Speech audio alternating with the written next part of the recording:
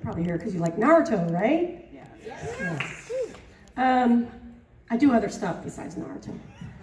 But everyone's like, yeah. And then sometimes they're like, oh, you're a real actor. I'm like, I'm an actor. I'll do anything. All actors pretty much do anything. And if they tell you differently, they're lying. I've been an actor for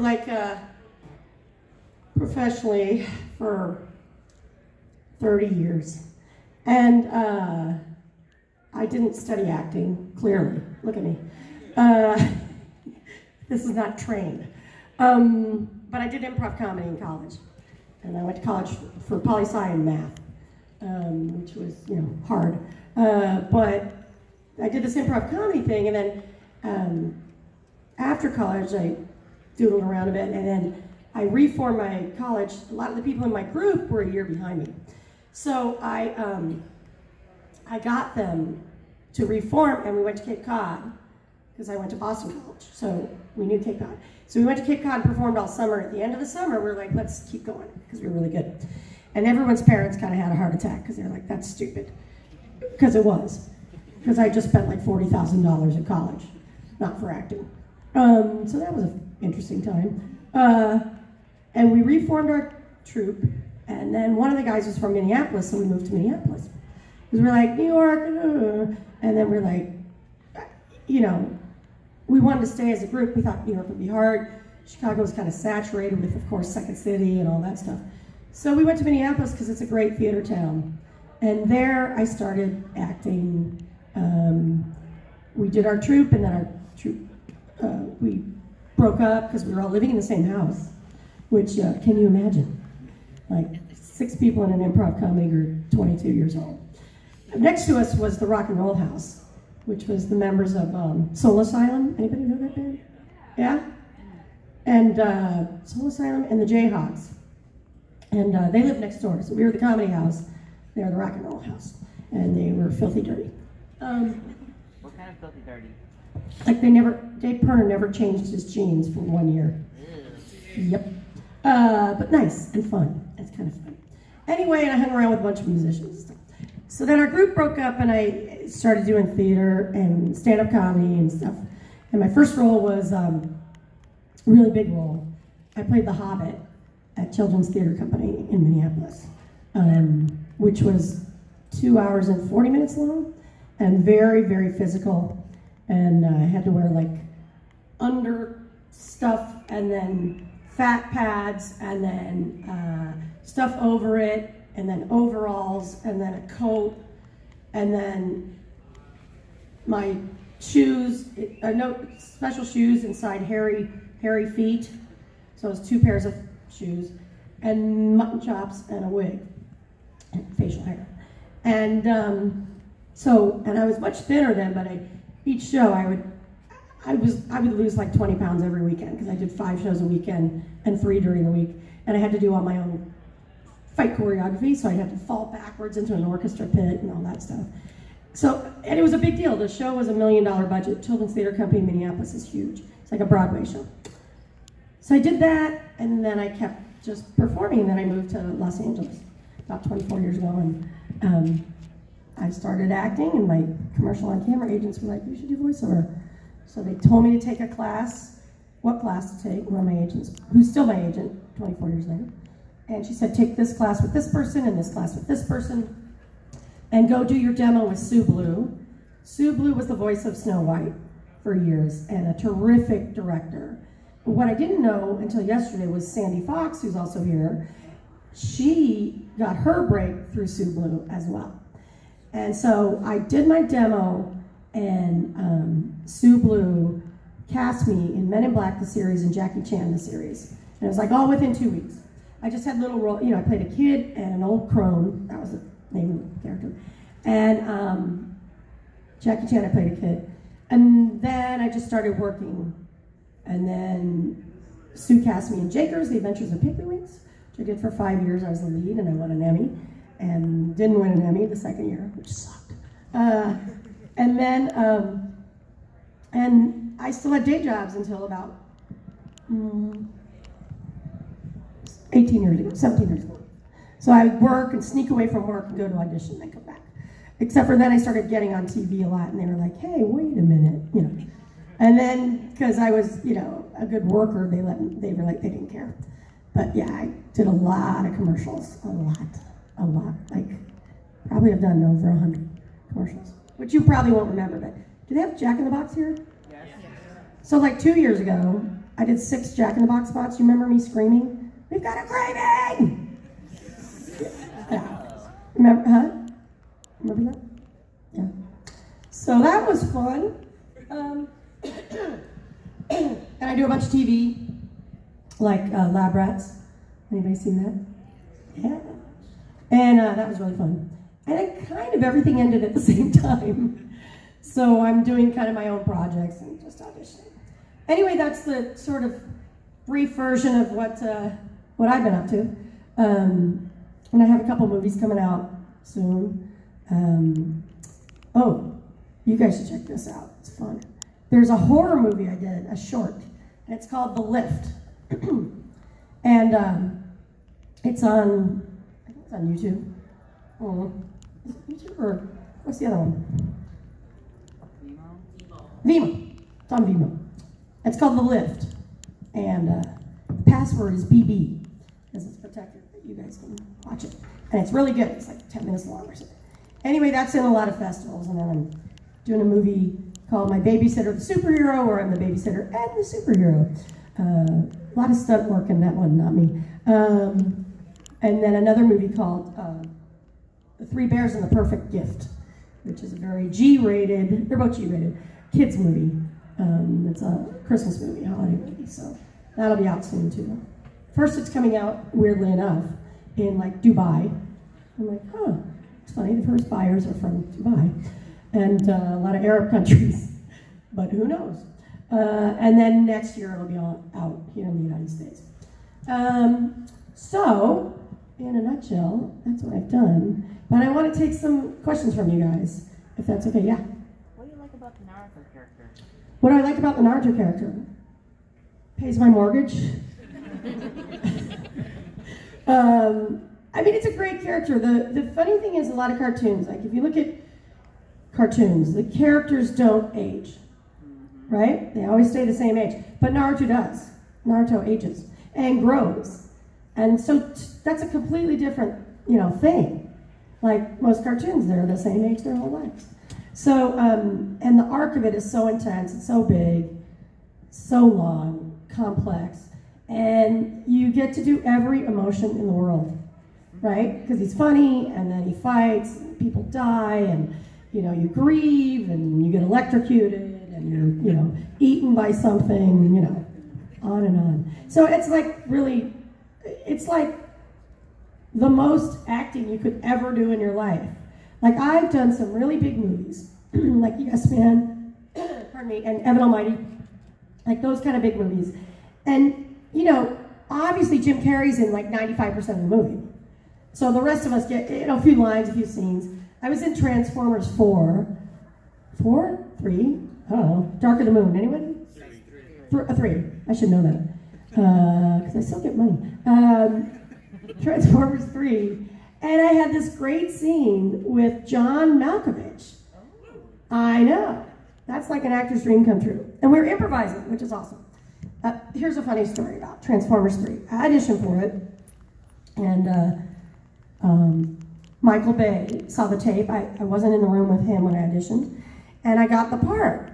And I went to film it, and I filmed for 10 days, which is, on a movie, that's a lot of time. Most movies shoot unless they're huge features, they shoot in a few weeks, right? 2-3 weeks, something like that. So, but this is a huge movie. So I'm there with a bunch of other people. We were like the office mates of Shia LaBeouf, his character, whatever that is, I don't know. And he had a name, I guess.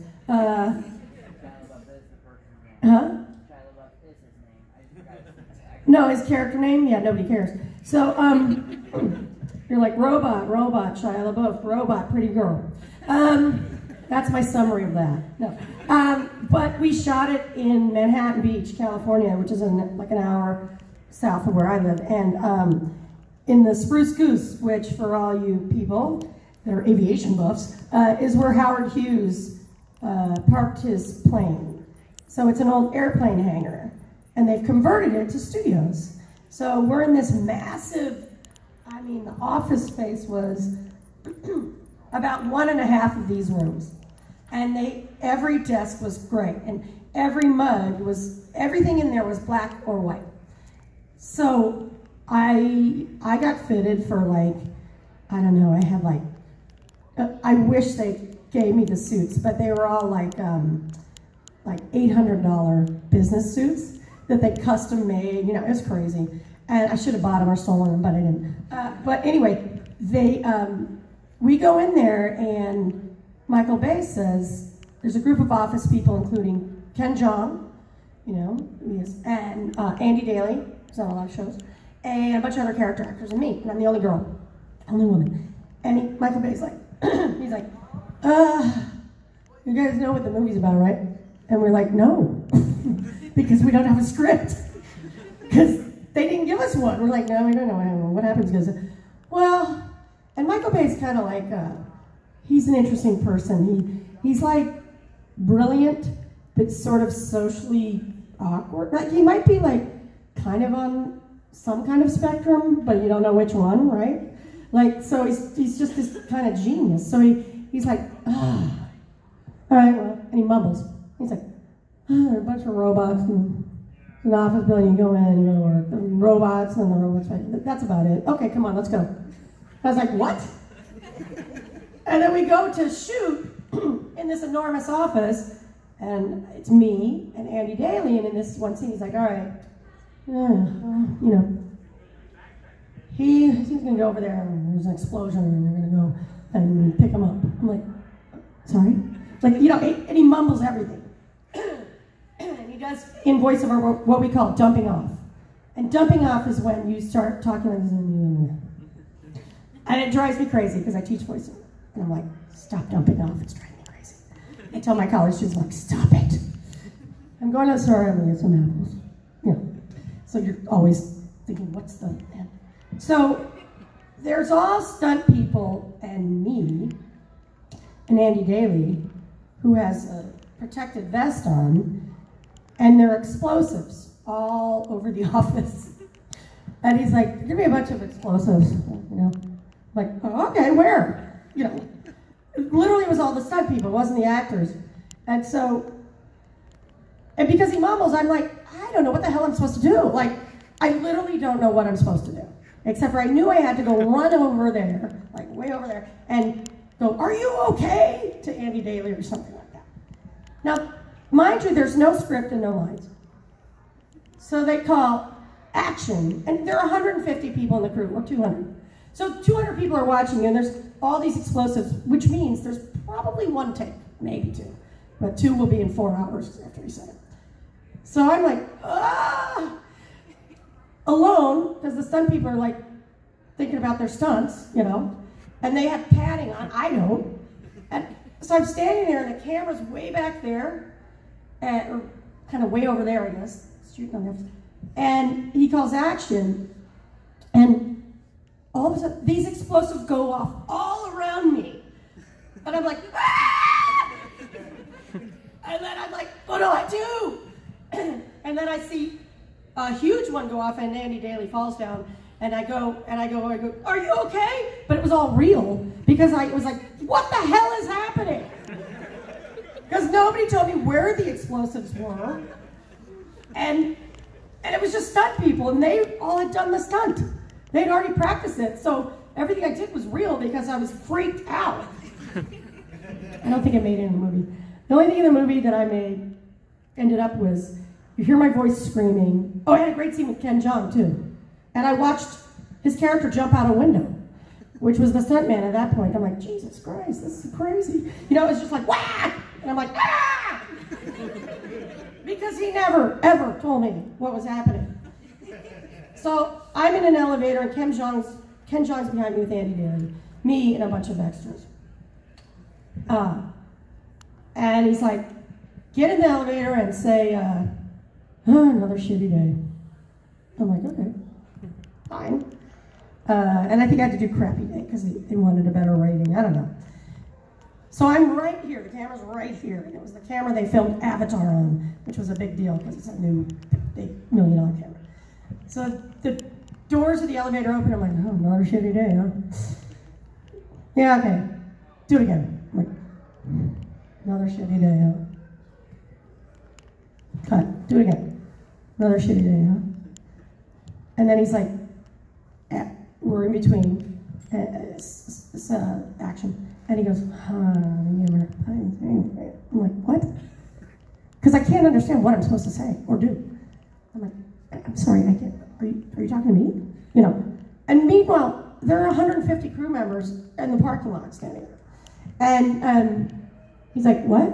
I'm like, are you talking to me? Am I supposed to do something? He's like, no. I'm just replaying the movie in my head. I'm like, okay. So, and it took like 2 hours for them to set up the shot, because we're all crammed in an elevator, and there are 150 people working on the crew. And he's like, huh. I'm like, uh-oh, you know, this is when I get fired? I'm not sure, but, and he goes, well, They'd spend hours saying something. Yeah, the movie's going to be released on the 4th of July weekend. Nobody wants to see people in an elevator. It's boring. Let's go. And so we all left, went back to our holding area, and sat there for the next 10 hours. I don't know what they were doing, but I couldn't believe I was on that movie because there were 200 extras, right? About 150 women and 50 dudes, I'd say. And I saw him go through and pick out the extras he wanted in the big office, sitting at their desk. And every single one of those extras looked like Miss Columbia. It was like, Jesus, what? And they all had like Manalo Blahnik, how do you say those stupid chicks? They're like $800 heels. And they were like 6 inches tall. They're like, hello. They were all models, and he had picked them by hand, and then re-picked the ones he wanted in the scene. And me. So when you look at that movie again, look closely at the extras. They're like Miss Columbia, and I'm the only other woman, besides Rosie Hunt-Whitley, who's Shia LaBeouf's love interest, I don't know, co-worker. I don't know. I don't know what the movie's about. It's just robots. Apparently those movies are about robots. Nobody cares about a character actress who's pudgy in her late 40s. Anyway, that's that story. All right. Yeah. I got 2 for you. No. Okay. The first one is your worst fear? My worst fear? Yeah. Breaking my jaw. Yeah? And then, yeah, I like the reaction, and that was good. I've never said that out loud, but I had a friend in high school who was a football player, and he got tackled, and he broke his jaw. And he had to have it wired shut. Yeah. You know, you drink milkshakes the whole time? Yeah.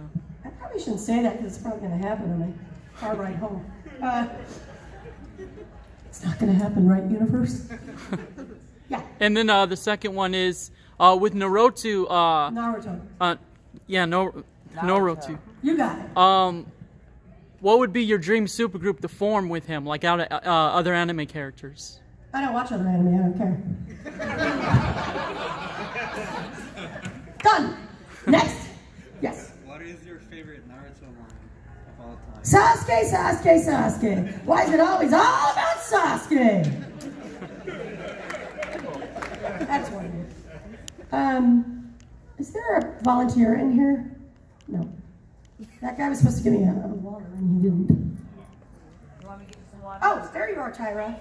Hi. Can you give me a glass of bottle of water? Thank you. Someone over there. Yeah. What is the ideal kind of role you like to play? The one that pays the most? Things where you go on location to Paris for 2 months. I honestly, the character on Lab Rats it was supposed to be 1 episode and I ended up doing almost 70, I think. And they wrote it for me. Like the first episode, it was just, she was like, you know, actually, this is a funny acting story. If you want to hear it, do it? I do. Okay. The character was written as the principal on roller skates, right? And she would roller skate in the school, because the kids were in the school. So I got the audition through my manager and agents, and I read it, and I called her, my manager, and I said, I don't know how to roller skate. I can't. I've tried, I can't. He's like, well, I think that's okay. I'm like, okay. So I kind of panicked, and I said, can you please tell him I really don't know how to roller skate? I'm like, don't worry about it. All right. So I go to the audition, and I said to the assistant outside, I said, FYI, I hope my agent told you, I can't roller skate. Like, and they're like, that's not a problem, don't worry about it. So I go in the room, thank you, Tyler. Appreciate it. I go in the room, and I kill him, right? It's really funny. The writing was spot on, and it was just for the one episode. And they were laughing, and I left. And then they called. They said, well, you're pinned, which means you're on hold for this week to do this show. And I'm like, awesome. And I said to them, will you tell casting I don't know how to roller skate? And they're like, yeah, don't worry about it. So the first day, and they were like, well, we want you to try. I'm like, have you seen me? Like, okay. So I went to like a sporting store and I bought roller skates. And all weekend long, because I was starting on Monday, found out on Friday, I tried to roller skate, I smashed into the walls of my house in the hallway. I just wham, fall. I was like, this is crazy. So I get to this show, I kill him at the table read, and then they said, okay, now you're gonna go talk to Rex. Like, who's Rex? Like, he's the stunt coordinator. I'm like, okay. He's like, all right, we're gonna teach you to roller skate. And I'm like, good luck. So then